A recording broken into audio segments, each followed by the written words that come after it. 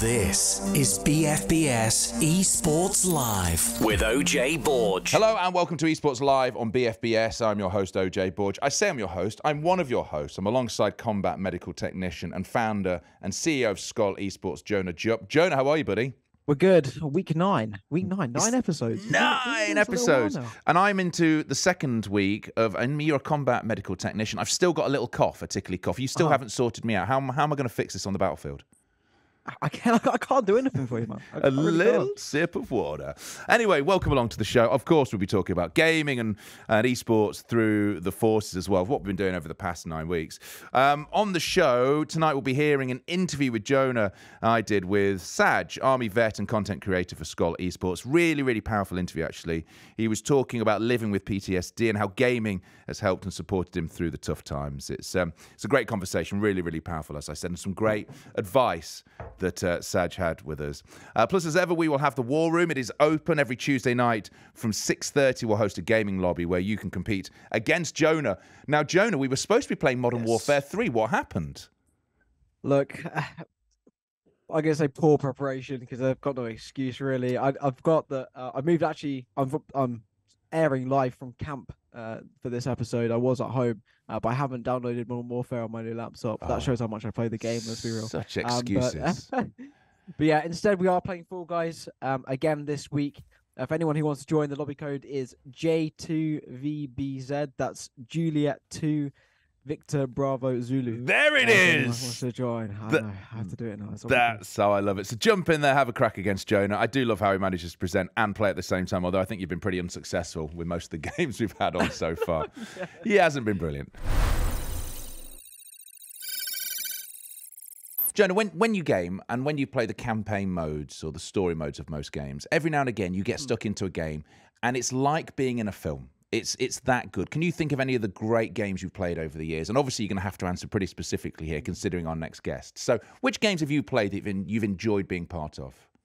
I think Red Dead Redemption 2 was a fantastic game. Ooh. However, Call of Duty is also a better option in terms of game. But exactly that, you see. Also, The Last of Us is quite good as well. Now you've said it, you see, because and we have tried to get him on the past couple of weeks, but for reasons I think we told him the wrong time, and then he was ill one week. But we've managed to get him, fabulous, get him on, and it's Jeffrey Pierce, who joins us from where, Jeffrey?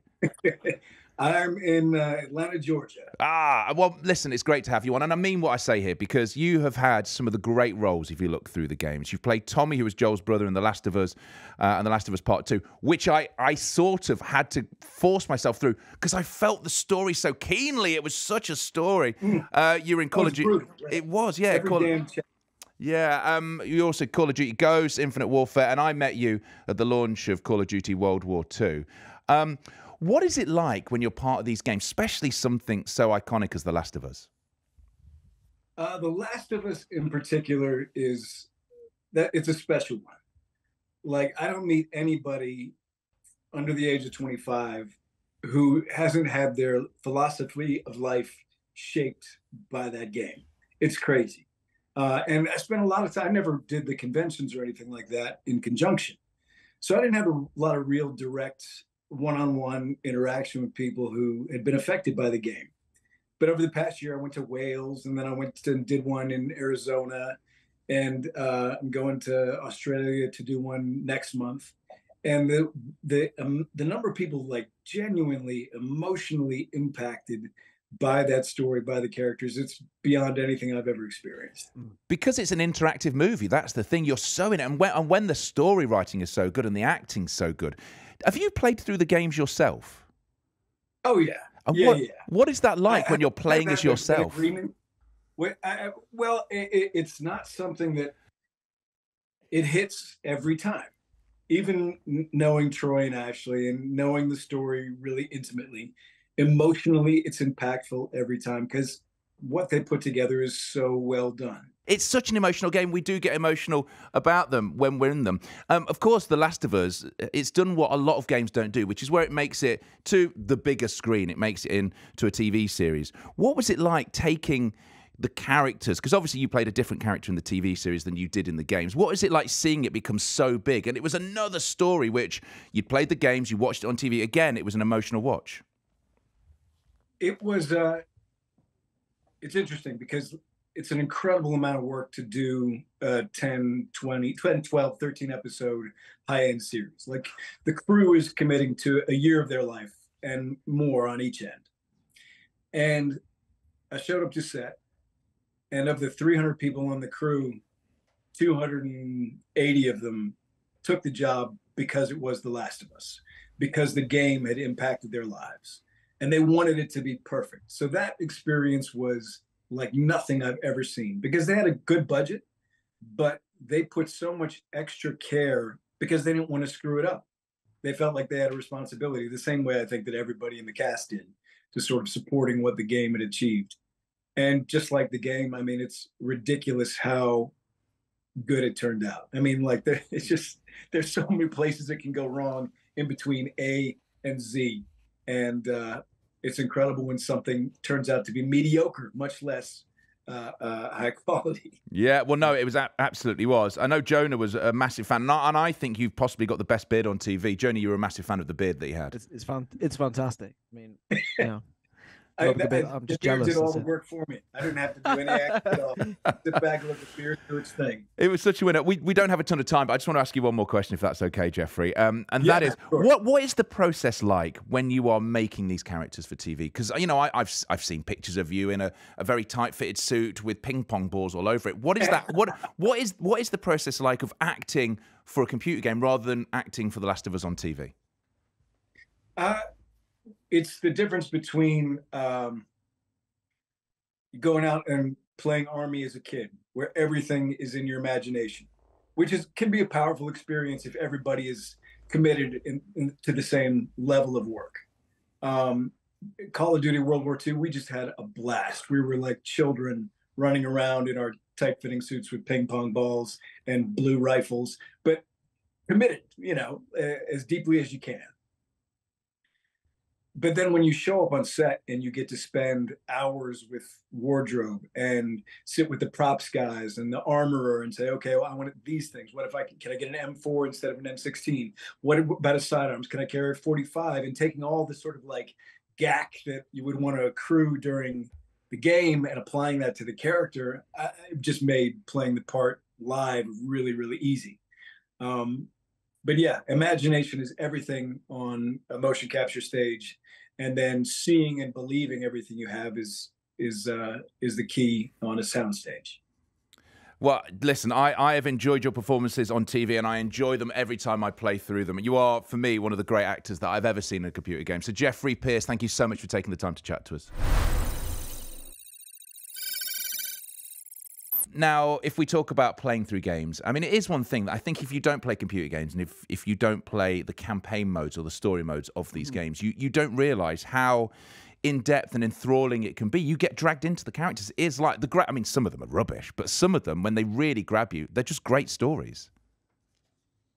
Yeah, absolutely. I was sort of asking for your opinion there, Jonah. We can hear you. Can you hear me? Yes, I can hear you. Yes, we can. Yes. I was like, my mic isn't lighting up. What the? Anyway, yeah, absolutely. I mean, majority of the games I buy is purely for the fact of the campaign. I mean, even the last Modern Warfare 3 was actually pretty decent. Although a very short campaign, I think the acting in it was fantastic, and I think the quality of the games and the way they can interpret an actor into the games has got much, much better over the years. 100%. Yeah, and the characters that you end up seeing every now and again, characters like that Jeffrey Pierce has played, or like Captain Price or Soap McTavish, if you've played the Call of Duty games, they become your favourite returning characters. Although, I mean, I won't do a spoiler, although I sort of am, but certain characters from the Call of Duty world, I swear, have been killed off more than once. It's becoming a little bit like Dallas. Yeah, but there's also the pressure for the actors that replace like previous ones to also portray the character similarly or the same. I mean, I think a lot of franchises counteract that by changing the age of the character, and then somehow they're back from the dead, or sometimes timelines overlap, and that's when fans notice. And then also the franchise doesn't get that right, then things come crashing down pretty quickly. Yeah, they do. And I mean, we were talking to Jeffrey. I mean, one of the ones we talked about was The Last of Us. I think if you look at the great story films, The Last of Us is one which is brutal in parts. I mean, when I meant it when I said it, I had to struggle through it because I was so emotionally involved and in tears at times, which you wouldn't, back in the day, you wouldn't have thought you're going to get upset at a computer game. Yeah, exactly. And I mean, I know friends as well, and colleagues that have got tattoos of like similar to Ellie's from The Last of Us and things like that, because people are so emotionally invested in games like that and storylines. That yeah, I mean, it has an impact on people, especially at a young age. You know, who are watching these things. That's why I think, in some respects, games are better than films because you can actually be properly emotionally invested in them. But yeah, I mean, that's an argument for another day. It is an argument for another day. The thing is, I guess, I mean, obviously this is a show about esports. This is Esports Live on BFBS is what it is. So esports needs the internet, but you will be in places in the world if you're in the forces where you don't have either internet or decent internet. So therefore, if you have a console with you or a PC or a laptop, I guess playing through a game, playing through a storyline is a great way of losing yourself if you've got some time off. Yeah, exactly. And also, you don't need internet for it. I mean, of course, you got the initial download, which sometimes, thank you very much, Activision, is rather large. But you know, other times, you know, it's definitely worth it. Even if it takes you out for 30 minutes to an hour, it's some time lost to put, sort of wind down and, you know, close your mind off from the things around you. But yeah. Absolutely that. Although one of my favourite questions, which I guess doesn't hit with everyone, is always asking whoever it is from around when we chat to them, is to ask them what their ping is when they're actually on maneuvers. I love that. Right, let's get this interview up because this is exciting. It's something that we chatted about yesterday. Myself and Jonah Jupp, we caught up with a friend and Skull colleague of yours, Jonah. Now, Saj is someone you've known for ages. You said before you love him. He's a veteran, having served for 15 years. He's now a content creator and gamer for Skull Esports. And, you know, I was going to start the conversation by asking Saj about how long he'd known Jonah, but I thought, you know what, a better question is, how long has he actually liked Jonah? Saj hates me. Saj absolutely hates me. Still to be confirmed, to be honest with you. When did you two meet? That's a good question. A long time honestly, ago. Yeah, I think it's been quite a while, hasn't it, Jonah, to be honest with you? Year and a half, 2 years ago, I think? Yeah, about 2 years ago, I think, when the esports was kicking off.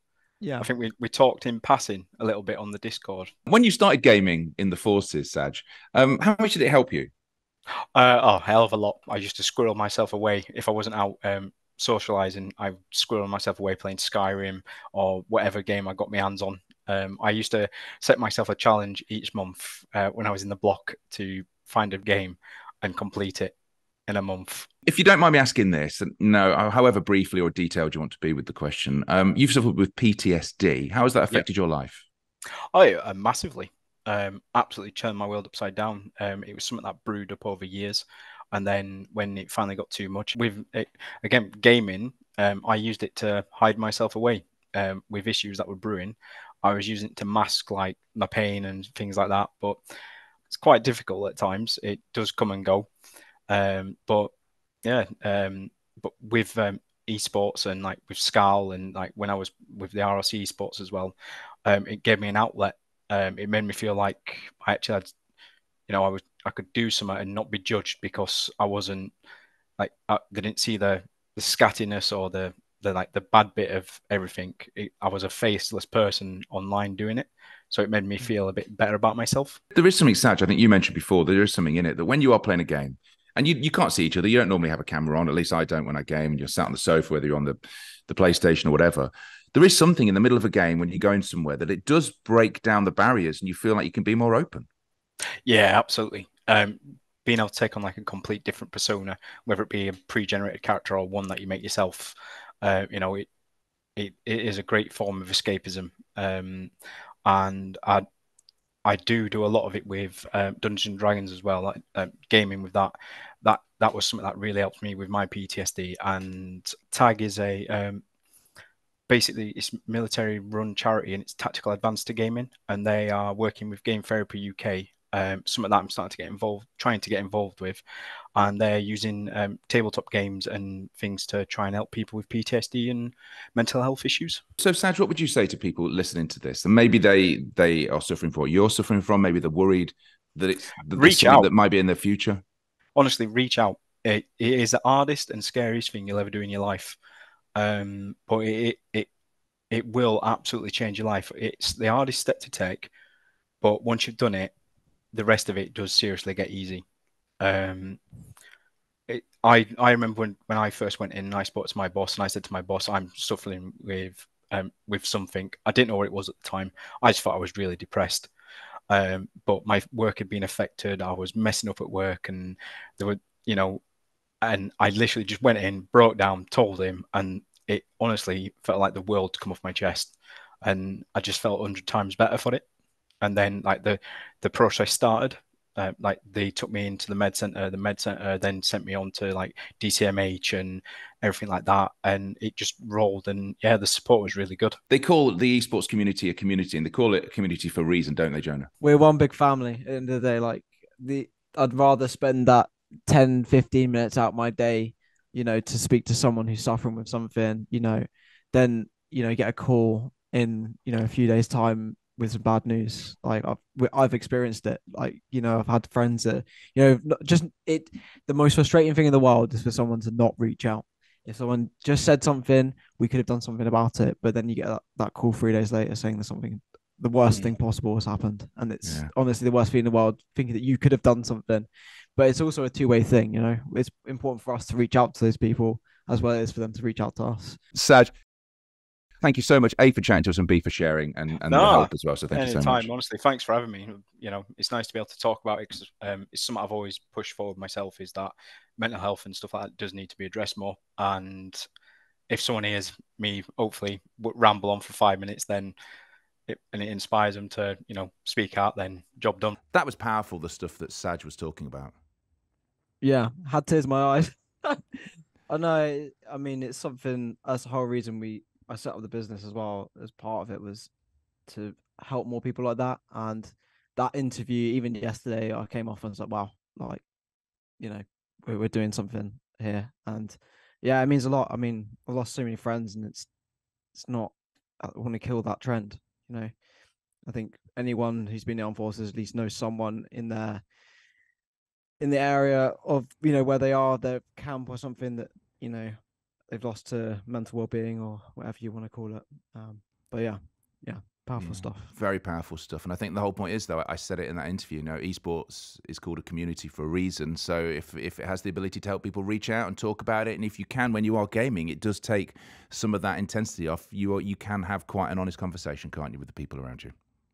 Exactly. Please, if you need any help or anyone needs anything, just please reach out to someone. Anyone in the esports community, anyone in work, anything. Much rather have that than, that dreaded phone call. So.